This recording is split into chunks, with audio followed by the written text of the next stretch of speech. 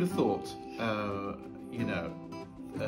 15 years ago, we would be working with over 2,000 UK producers, all small or micro businesses, many of whom are family businesses, many are startups, and they're producing artisan products, they're producing local products, regional products.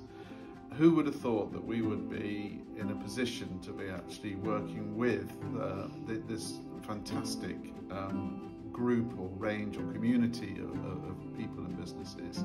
So it's been a huge pleasure and privilege to be in this position to help these companies, and we get so much pleasure out of working with these people as well. So thank you to, if any of you are watching, thank you to you.